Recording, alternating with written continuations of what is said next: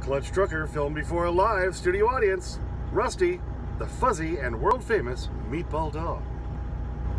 Hey YouTube, Clutch Trucker here. Thanks for tuning in to another edition of the Clutch Trucker channel. The main subject of today's video is...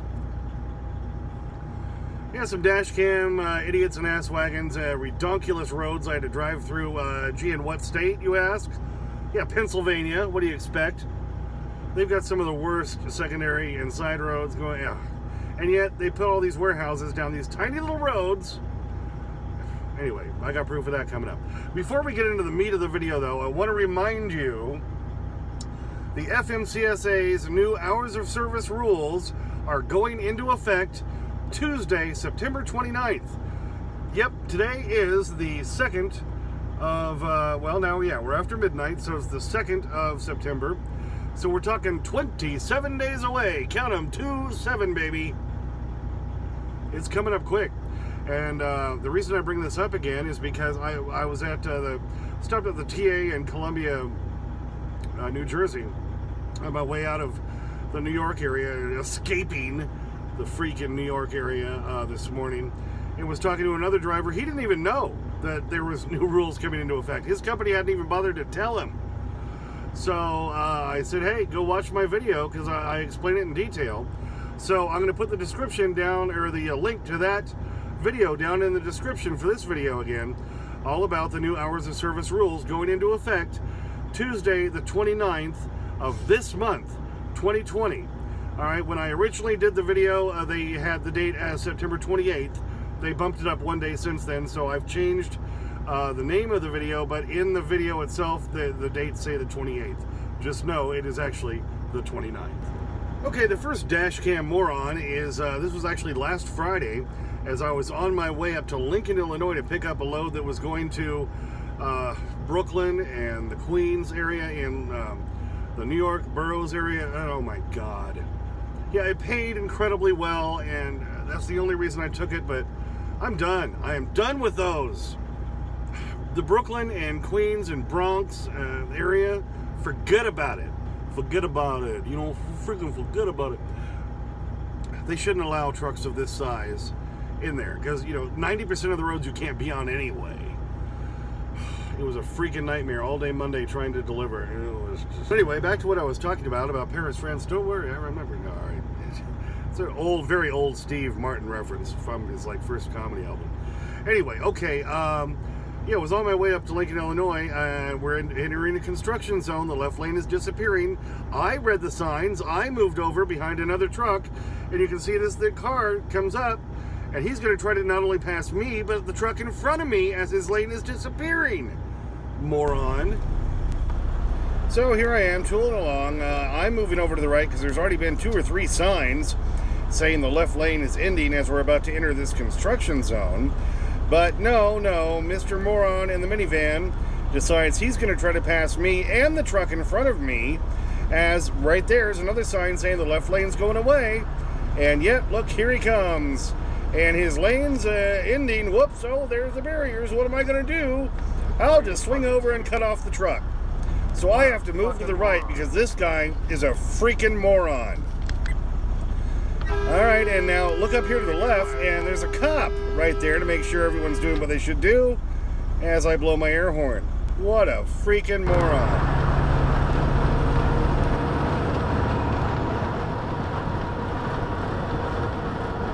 Or are you fucking stupid? What a fucking moron.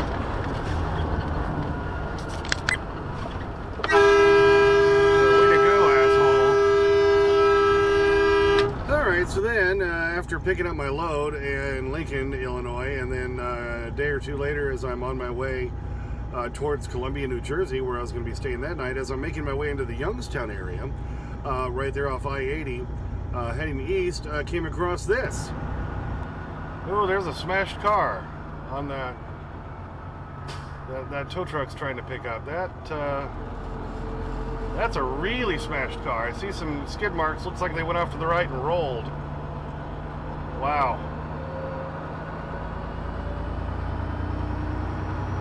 And there's still some more up here, so they must have caused a few other vehicles to get involved in it.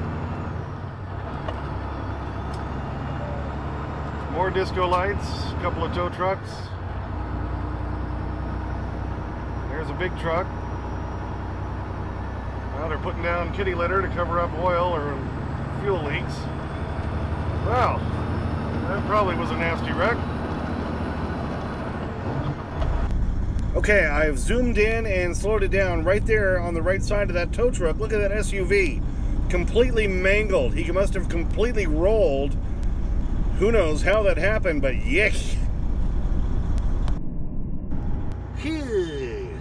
Yeah, that car was pretty munched. So, and with all those other vehicles, you know, it's hard to say whether it was just a one-car accident or what, but yeah, that one SUV was just munched, baby. So anyway, then Monday morning, I had to deliver at 2 Home Depots, one in Brooklyn and one in essentially Queens, New York, which are both in the boroughs of New York. And you know, when Bo came up with this load for me on Friday, I'm like, you know, Brooklyn, really? But it paid incredibly well. Paid like $3.60, something like that, a mile to me. It was hard to turn it down, and I should have, but I didn't. So anyway, I got a little bit of footage though of coming up to the Verrazano Narrows Bridge, which we haven't seen before. So let's look at that. I don't know why it is, but every time I'm coming into the New York area, no matter which bridge I'm going over, they always seem to have at least one lane closed going over the bridge. And so here we are as the right lane's going away and that truck has to get in front of me as we make our way up over the Verrazano Narrows Bridge. It's an extremely high bridge. You can't really tell by this video, but it's way high up above the water. And to the left, you get a view of Lower Manhattan, which I have in an upcoming video here. So stand by and we'll take a look at that as we slide over the bridge. Yay!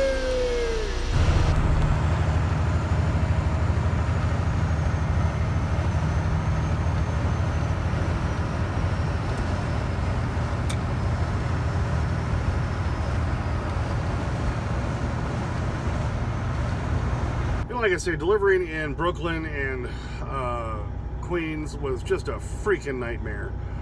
Here's a good example. To get from the first Home Depot to the second one, only 11 miles away, took me 3.5 hours. 3.5 hours.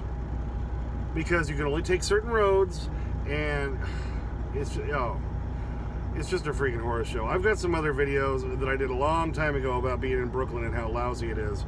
So scroll way deep and you'll find those. I got to see where Coney Island is. I always kind of wondered because I had to take a route way out of the way to get to this Home Depot. I wish I had saved some of the video from that, but I forgot to hit the button to do that. I was just more concerned about, you know, where the hell I was and getting to the right place and trying not to wreck and have anybody wreck into me. It was just a freaking horror show. And then after I did those 2 deliveries, had another pickup over in Long Island. Long Island I don't mind so much because once you're past the main boroughs area of New York and out into Long Island, it's kind of like any other major city suburb. It's kind of like regular streets. The warehouses have areas you can actually, you know, be in on their own property. So I got loaded late that night and then was able to sit there in front of their gate overnight until I had to leave the next morning. But that's where I say, at least for now, I am off of the New York boroughs area. I don't care how much it pays. Okay, $1 million, yeah, I'll do it. But shy of that, no. So finally left Long Island this morning and was making my way back into Pennsylvania. Stopped there, like I said earlier in the video, at the Columbia, New Jersey TA and talked to that driver. But then made my way. I had to deliver that load over into Penn, Pennsylvania. And that's kind of near Pittsburgh-ish, but it's a tiny little town. And there's tiny little roads you got to take to get there. And when I was getting in, I had to stop and say, you know, because the GPS wanted me to take a left on this 3rd street. And I'm like, yeah, my truck can't make it down that. So I just stopped. And I called the receiver and said, all right, look, here's where I am. How do I get to you?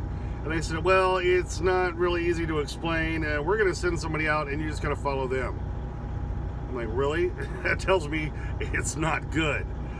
And so here's the video, me following this guy in a pickup. And you can see how lousy these roads are tiny. It's just ridiculous. Okay, Pennsylvania, I understand these plants and warehouses were built 50 to 100 years ago. Improve the truck access to them. You can do that. It's allowed. You can make bigger roads, make different access into these places, but they don't do that in Pennsylvania. All they do is just kind of repave over the same tiny little buggy roads they had from back in the horse and buggy days. I grew up in Colorado. I live in Wyoming now, where we always had open space and lots of room, and that just is so foreign to me. Improve the access. It's 2020, for crying out loud.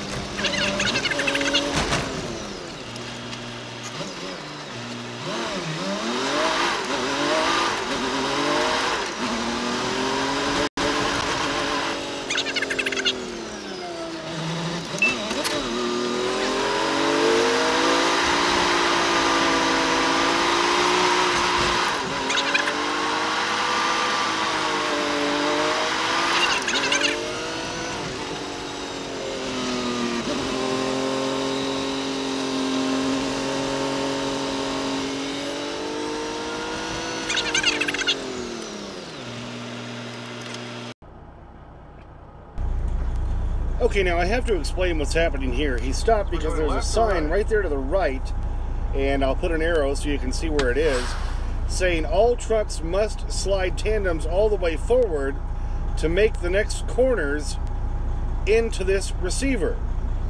Yeah. And so he's coming out to say, hey, are you all slid forward? I'm like, yeah, I am. Because that's the only way you're going to make it around these next two left turns. It's just freaking unbelievable. So, we now continue.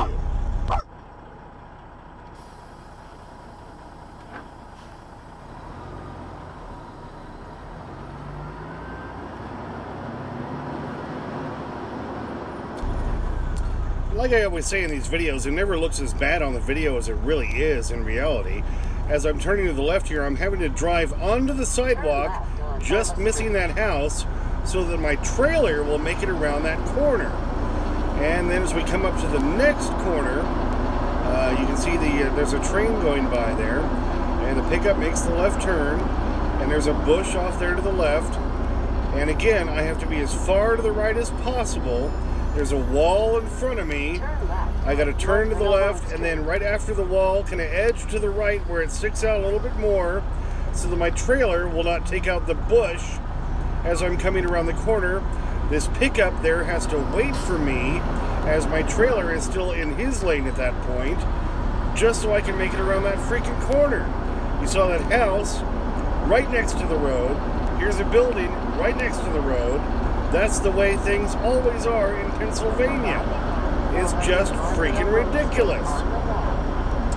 Finally, we're making it our way into the receiver yard, and this is where I gotta deliver my load today.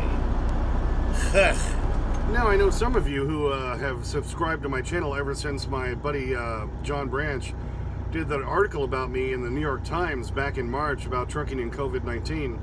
That's when I gained a lot of subscribers from all over the world. That's why I always say Rusty is the world-famous meat bulldog. And I know there's a guy who subscribes to my channel who's commented a few times, and I think he's a cab driver in London. And I'm sure he's looking at the roads I'm going down going, yeah, that's nothing. What are you talking about? But here in the United States, I guess I expect, you know, a little bit better access and stuff like that. Plus, in England, they don't have the long-nosed trucks like we have.